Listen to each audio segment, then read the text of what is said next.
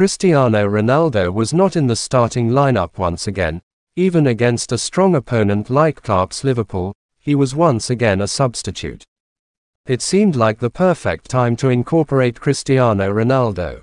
Manchester United received Liverpool and it seemed like a perfect day for the County Route 7 to return to the starting lineup to score. However, the lineup surprised everyone. Let's see 3 substitutions. The 3 strikers on this occasion were Rashford, Sancho, and Elanga, who is just 20 years old, and it seems like he may have taken the place of Cristiano Ronaldo.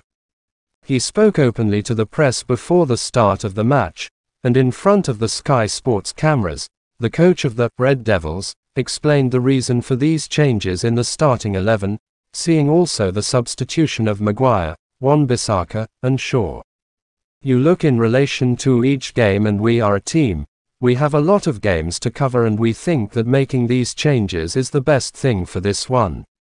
We started today with this lineup, but nothing is set in stone for the future, he said.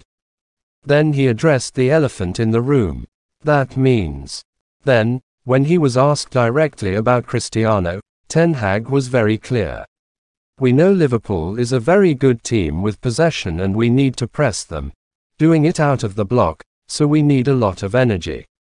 Also in transition, we can beat them. That's why we started with Elanga, Rashford and Sancho up front. Erik Ten Hag he continued with statements that the Portuguese must not have liked very much.